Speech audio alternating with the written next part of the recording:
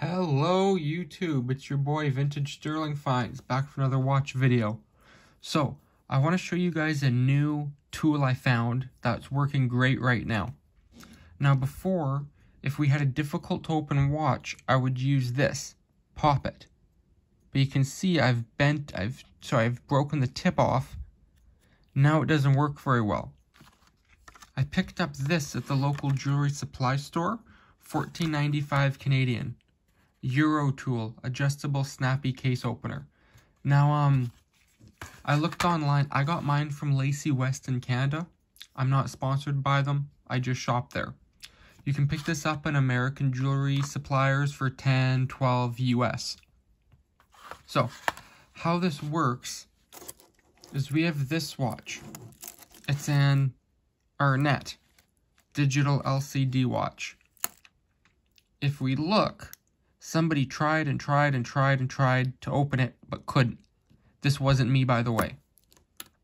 So, I put in this tool, nothing.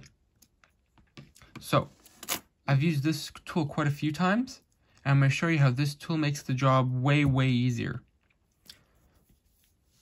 You can also loosen it. There's a spring in here. By going like this makes it looser. I like mine firm as possible, because you have to apply a little bit of pressure. So, I like to use this, a watch holder. We have to open this up a little bit.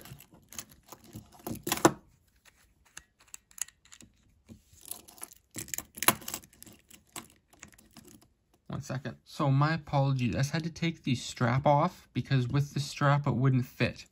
The watch is a little bit bigger than you'd think. So I positioned it, tightened it down. Now you don't have to use this block. I just do because I don't want the tool hitting my hand. So all you do is you go like this, put the tool in, apply a little bit of pressure, give it a little twist, and it pops off. Sorry, the case went flying. That was quite violent. One sec. So that was quite violent. It sent the case above my head. We got it back. So, it's missing a screw. I'm not super worried about that. So we'll just put that in. Like so. We'll put the case back on. Now I will come back at a later date and put on the screw. I just have to find another one. And we can just use our hands. We'll have to use a press to put that on.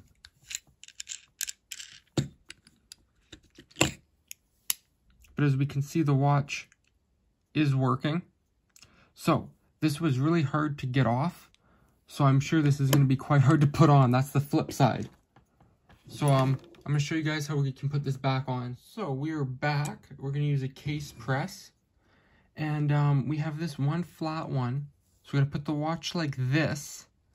Then I'm going to use the 40mm because I don't have one that fits this better. And I want to use this one on the bottom. And the 40mm is just going to go like this and push it in. Like so. Make sure this is lined up where we want it. It is.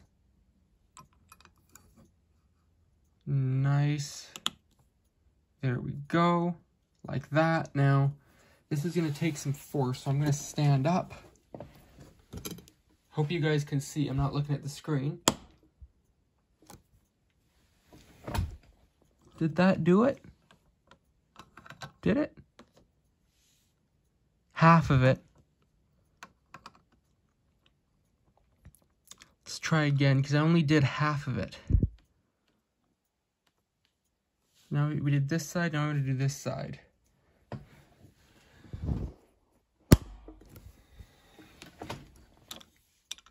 I'm thinking that did it. There we go. So, I'm going to put back the watch and show you guys how it looks. So, the watch is back together.